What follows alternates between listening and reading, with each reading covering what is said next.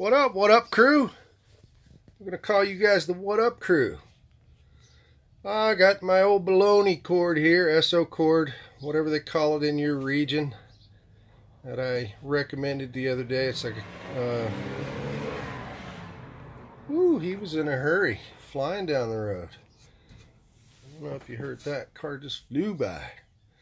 But this is like a extension cord on steroids. You know, this is what we use on the job sites for temporary power and things like that a lot of times. OSHA approved and, you know, all that jazz. So this is, you know, a manufactured cord, so it's not in Mr. Ugly's book there.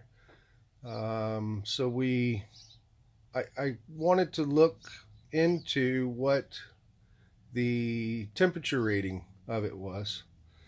And we usually need to know exactly what type of wire it is, you know, to determine if we want to look on the charts and things. But it's not per se, you know, a wire that's going to be listed on our charts.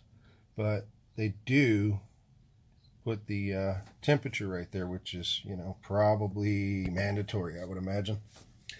So, you know, that gets into derating, guys. I mean, we went over all this stuff here yesterday. Great information. I don't know if you've seen yesterday's video, but it's not one to miss for sure. And it has had quite a few views already. I was quite impressed. But this piece of paper here is gold. Go back and watch yesterday's. And we had some good comments. People were learning, and that's what this channel is all about. Just awesome. So I'm not here to put you guys through a 5-year electrician apprenticeship, but I just want to make it known that there are a lot of other factors in this stuff. You know, just because we learned what we learned yesterday, our wire is always determined by its temperature rating. The insulation on the wire determines how much amperage and things that we can hook to it, and that's what this chart's all about. So our standard, like I said yesterday, and I think on previous videos, with the asterisks, they're the first three. We always use that chart there. 15 amps for the 14 gauge, 12 for 20 amps, etc. Once we get below that, that's when we start getting into the bigger size wires. And we really need to stay concerned with derating, because that's kind of where that really plays a big factor. Once we start getting up into these bigger sizes, because we're dealing with a lot more power, so we definitely want to make sure it's right. I mean, you have to derate with the 14, 12, and 10 gauge wire as well if it comes down to it.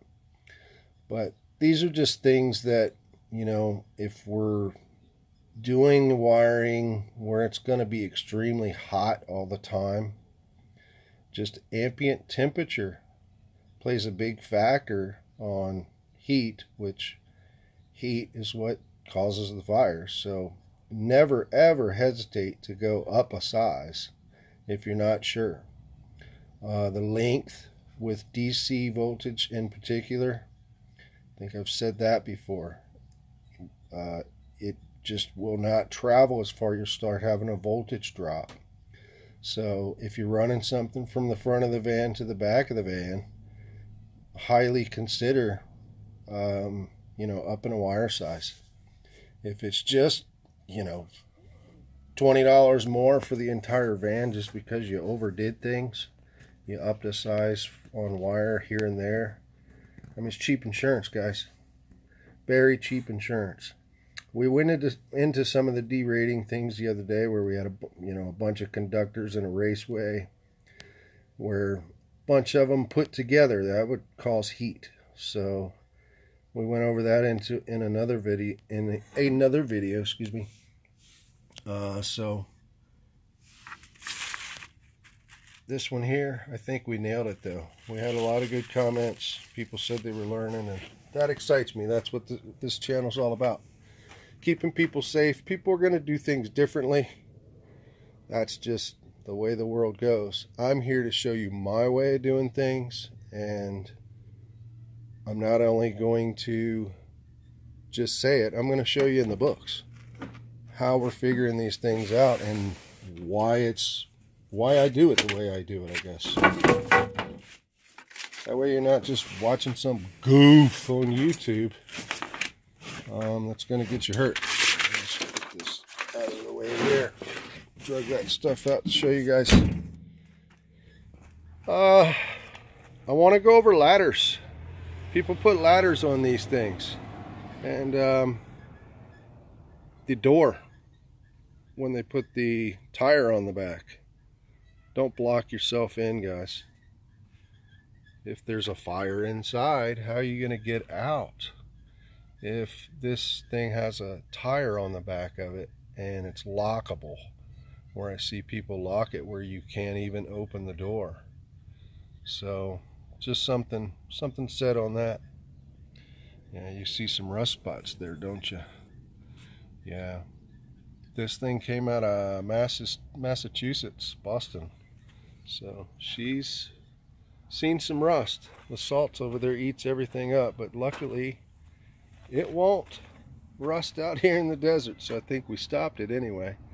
And what I'm going to do on the video eventually, probably next year, because winter's coming already, this will all have the bed liner on it. So the bed liner will be durable. I'm probably only going to go up about halfway because the top's in pretty good shape. And we got a little primer overspray here. The guy just had to get it through inspection back there, I guess. So if it had a rust hole or something, you just had to patch it, I guess. Somebody getting cut or something was a good idea. But different states, some states don't have safety inspections and things like that. We don't have them here in Nevada, so that's a good thing. So I want to show you, these high tops are up there, guys. That's an 8-foot ladder. So we're 9.5, almost 10 feet, and the AC actually fits or sits about an inch or two above that rack, the post on the rack there. But this was my decision to go with one of these. They haven't been around too long, and I gotta say they're a little flimsy, but if you just need to get up there and throw some stuff on the roof, let me put a little force so it stays on the rack there. I'm trying not to move it there, but you can see there's a good inch of flex in that puppy. But this is all aluminum. It's nice. You just push these buttons and this rung will come down. You really need to be careful. You can see them stacked here. But you really need to be careful with that first step, as they say. That first step is a doozy.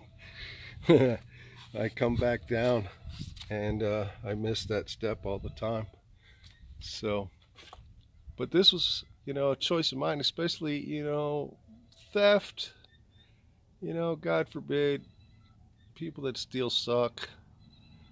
But, somebody wanted to jump up there and steal something that you had up there in a, tied down on the upper rack there or something. It would really suck. And you're just giving them a ladder to kind of just help yourself jump right on up there. So that was my choice to go that way. That thing folds up to nothing, and it's a way to jump up there in an emergency. Screw came loose or something happened and you just need to get up there on the side of the road, and you're not giving up your security. So I just want to give a quick little shot of our insulation progress. See, we melted that in. It's sealed all the way down. I come across the top here, and we've got this side all taped in, and ready to go, but I still need to proceed from here down. And we ran out of the sticky back tar rattle trap stuff, so we're not going to get that last area there, but I think a lot of the rattle comes down from below, but it serves as an insulation if anything. It's a nice reflective barrier. And you know, I said in another video, I think that spray and foam stuff, it's okay. I'm not dogging it, but for the cost, I think you can probably get a better insulation doing it this way, if not better in a lot of ways. You know, I got the rattle trap, which, you know, right now I can put my hand on that easily. The sun's beating on it. You know, that's quite a bit hotter right there.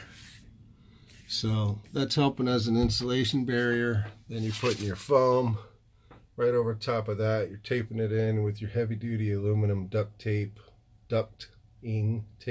not to be confused with duct tape.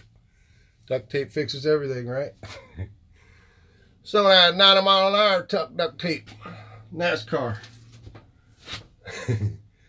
So I think you can get a better result. You know, even when you're dressing in the wintertime, you know, they'll tell you a lot of times, dress in layers, dress in layers. So that's kind of the way I see the spray foam, and it's so expensive, so messy. And, you know, I have no mess, just besides, you know, a few styrofoam particles flying around here and there, but, you know, not the end of the world. So we're going to end it right there, guys. We'll catch you on the flip side. Subscribe, share, like, and we will see you when we see you. Vanlife Biker is out.